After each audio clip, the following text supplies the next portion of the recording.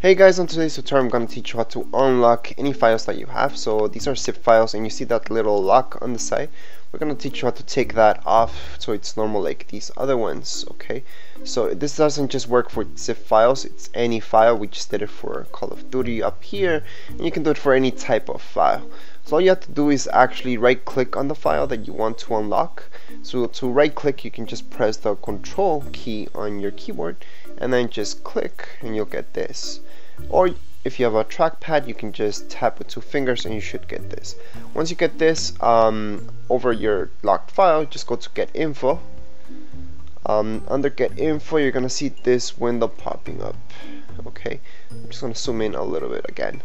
Okay, right here you're gonna see the first thing that says up here, it says locked. So just uncheck this part that says locked, and that's it. You've just unlocked it. Now, just in case you guys don't have read and write permissions, down here you can also change it up for this file. So just make sure for you it doesn't just say read only, you can also write on it.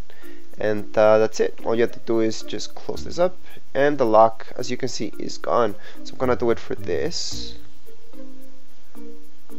So right here is locked. Unlock it. I'm gonna zoom out the whole way, and I'm gonna do it for the last one. And that's it, guys. So we just have to uncheck this, close it up, and the lock's gone. So now you can open it up and do anything that you want to the file.